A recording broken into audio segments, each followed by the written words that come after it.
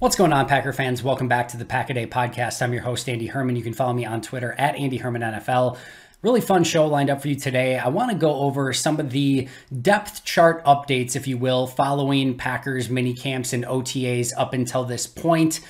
I do think there is only a little bit sometimes that we can glean from some of these different roster battles. And I think we just have to remember back to Ben Braden a season ago, who at this point in time through OTAs and minicamps was getting a ton of buzz, even from the Packers offensive line coaches. He was practicing with the ones out of nowhere. And everyone, myself included, was talking about, could Ben Braden end up being a starter in 2021? And then at the end of training camp, he didn't even make the roster. He didn't get claimed by anyone, ends up on the practice squad for the vast majority of the year. So we do have to handle this with a little bit of care. But when it does come to mini camps and OTAs, of course, everyone's practicing in shorts. A lot of this stuff is at, half speed or 75% speed. You'll get a couple 2-minute drills that are a little bit more competitive and things like that. But there is only so much that you can take away. But I do think one of the more fun things to discuss and sort of disseminate is exactly who's lined up where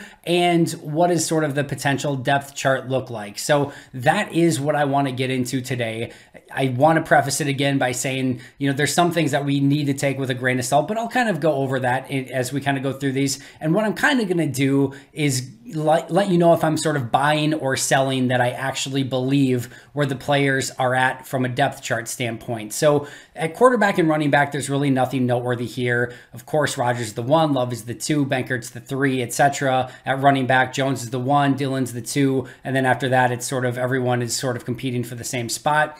Wide receiver is the first one where I think we've started to see some of these tiers sort of develop. So Allen Lazard was not at minicamps or OTAs, but it's very clear he will be one of the first tier wide receivers on this team. Sammy Watkins was in that tier. Randall Cobb was in that tier. And then Christian Watson as well was in that tier. They were all practicing primarily with the ones through the vast majority of OTAs and minicamps so far. So that is sort of your first tier. Your second tier, I would say, is Amari Rodgers, Romeo Doubs, and Juwan Winfree, who have all sort of split reps with the 1s and the 2s. I would probably give a slight advantage here to Amari and Doubs over Winfree, but all three of them have practiced with the 1s in some capacity. So I would say that is your second tier at this point. Your third tier, I would say, would be Samori Toure and Malik Taylor, who have practiced with the 2s and sort of in the second group primarily. And I would give Toure a bit of a advantage in that battle as well. And then the final tier would just be Danny Davis, who has been all with the 2s,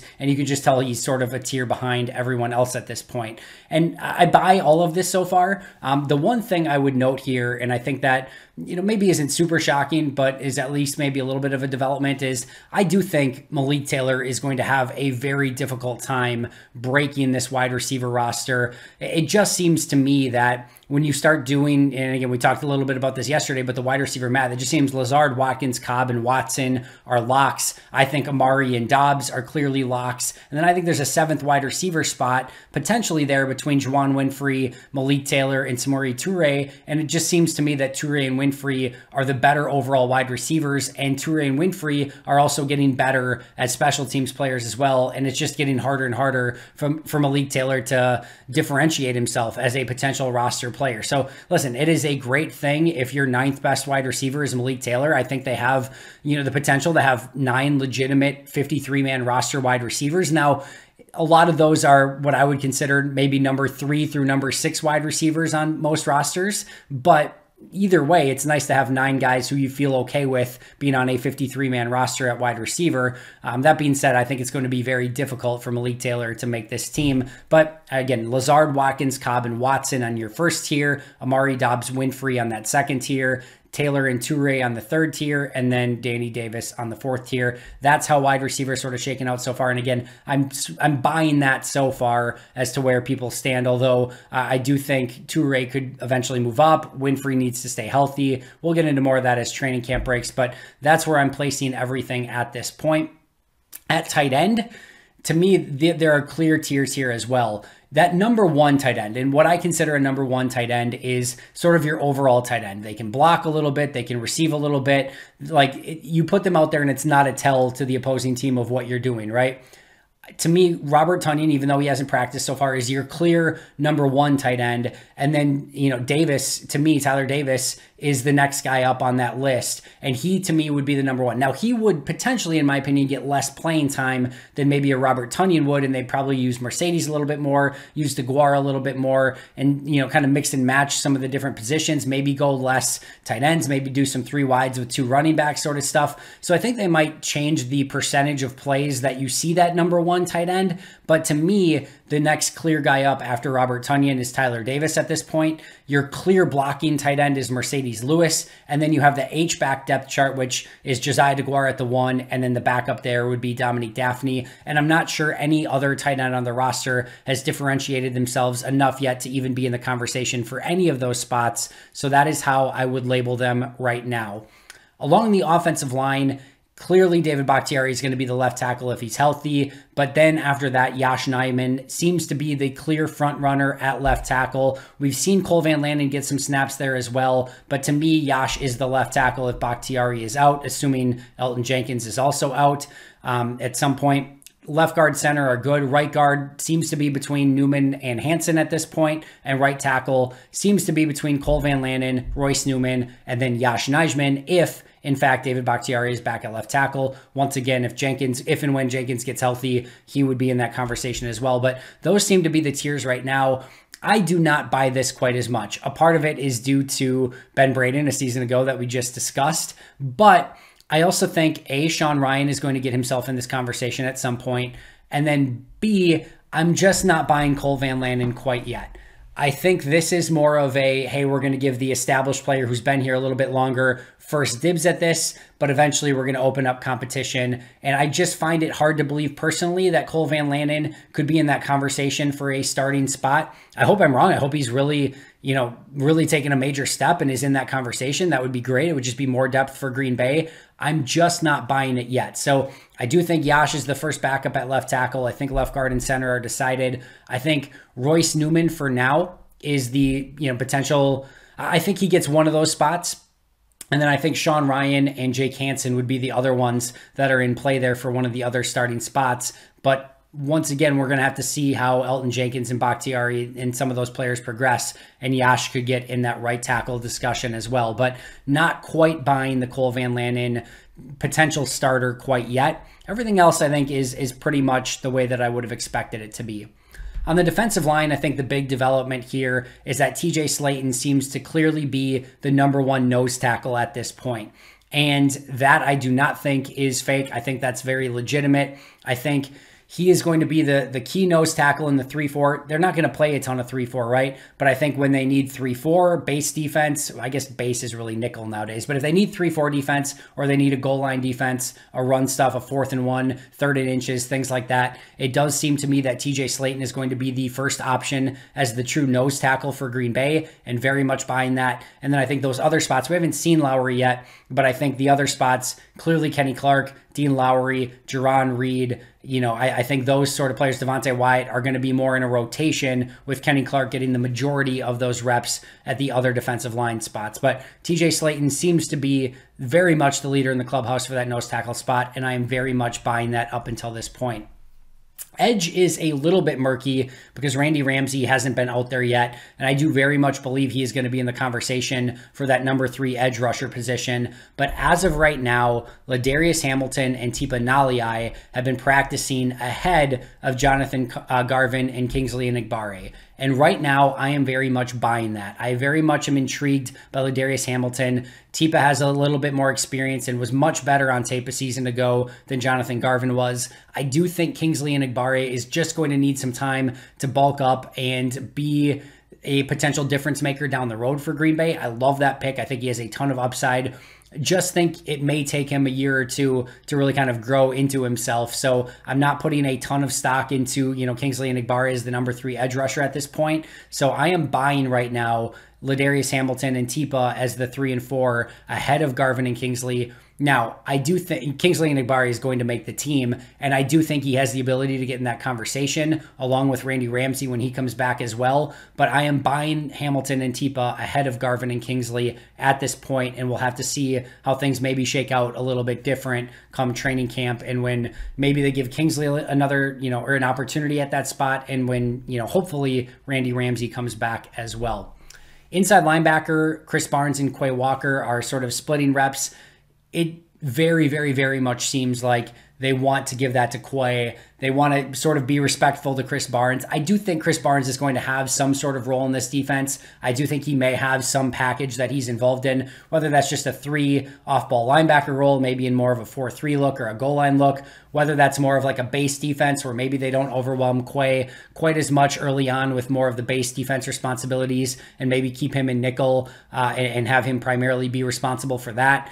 I think those are all options, but I do think Barnes has potentially some role within this defense. But Quay ultimately I think is going to be the 2. Barnes is going to be the 3. But as I mentioned yesterday, Ray Wilborn practiced with the 1s and seems to be making a push for that number 4 spot. As stated yesterday, that could just be logistics and wanting to get Summers and McDuffie more time, knowing that if they put them down with the 2s, they would actually get more snaps than being the 4th guy with the 1s. So those are sort of just the things that we don't know logistically of what Green Bay is trying to accomplish. But I am slightly buying here Ray Wilborn as a real legitimate, potential inside linebacker number 4. I think there's a lot to shake out there. I think McDuffie and Summers and that entire group, has the opportunity to get in that conversation. I would just say don't rule out Ray Wilborn as a real option as a potential roster player here. And just the fact that he did get reps with some of the number 1 defense to me is a little bit telling. So I'm not all in on Ray Wilborn, and I'm not saying he's going to be linebacker 4 yet, but I do think he is very much in that conversation, and I'm not so sure that he isn't linebacker 4 right now. So that will be another really interesting one to keep an eye on come training camp time. At corner, it is very, very clear to me that Keisean Nixon is corner 4, and I will go so far as to say I will be shocked, barring injuries and stuff like that, if Keisean Nixon isn't corner 4 come start of the season. Clearly Jair, Stokes, Douglas as your first 3, and then in whatever capacity. And then to me, Keisean's a 4, and then everything else after that at that corner 5 and corner 6 are completely up for grabs and should be really fun to keep an eye on. The other thing I will say here is I do believe that Rico Gafford has a real legitimate chance to make this team. This is not, to me, just some interesting, weird reclamation project, moving a guy from wide receiver to corner. I think he has a real chance at corner, but more importantly, he's been very involved as a a gunner on special teams. He has been in some of the return duties. I just think he probably has more value as a potential returner, special teams guy, emergency wide receiver, corner number 5 or 6. He would just potentially have so much more value than maybe some of these other other back of the end cornerbacks. So keep an eye on Rico Gafford as well. I think he has a real chance, but the biggest takeaway here from minicamps and OTA so far is Keisean Nixon clearly to me is going to be corner 4 unless something crazy happens where another corner just steps up in a massive way and takes that job from him. And then at safety, and this has been much talked about already, but Sean Davis seems to have a real edge so far at safety number 3 behind Amos, behind Savage, and I am very much buying this. Davis is a really interesting story. He was a 5th round pick just last year with the Colts. Like, they spent a legit, that's not nothing, right? That's Kingsley Enagbare. So the Indianapolis Colts cut him after training camp. That would be the equivalent of the Packers cutting Kingsley Enagbare at the end of training camp, putting him not getting claimed, them putting him on their practice squad, and then quickly cutting him from their practice squad. That's what happened with Sean Davis a season ago. And Green Bay quickly moved him to the practice squad once the Colts moved on from him. And then in December, moved him to the active roster, and he made his active roster debut against the Browns on Christmas. And at that time, moved ahead of Vernon Scott and was the 4th safety on the team behind Amos, Savage, Henry Black, and then it was Sean Davis. So he quickly moved up the ladder in Green Bay. If you remember, he didn't test in the agility drills and some of those sort of, I don't think he did the speed drills either at the combine, but did the vertical and broad jump and was like an 89th percentile athlete in both of those. He's a little bit undersized, but I was watching the DB drills and he really stood out to me as a very explosive player. I'm very intrigued by Sean Davis. I can't point to a play in OTAs or minicamps of like, oh yeah, Sean Davis made this great play, but very intrigued, and he seems to have a leg up on that number 3 safety role. I'm very much buying that so far, and he will be absolutely a player to keep an eye on come training camp time. Kicker competition, I don't think is real. I think that's going to be Mason Crosby by far and away. I don't think Eberle is a real competition there. Long snapper does seem to be a legit competition. I think Coco has the opportunity to compete with Wordle. And I mean, we're just going to talk about Coco and Wordle all off season because why wouldn't you? What a great name battle to have at long snapper. But I do think that is a very legit competition, unlike kicker, where to me, if once hopefully Crosby gets back healthy, I think he's going to run away with that competition against Eberle. That does it for me today. Hope you enjoyed this roster battle update following OTAs and mini camps. I think some of these are going to be really interesting come training camp. We'll see if some of these are for real, some are not. The only one I'm really not buying at this point is Cole Van Landen. Like I said, I hope I'm wrong on that. I hope he's made a big jump and is in that conversation. Would just be more depth for Green Bay. That does it for me today. I'll be right back here tomorrow with an all-new episode. But until next time, and as always, go Pack Go.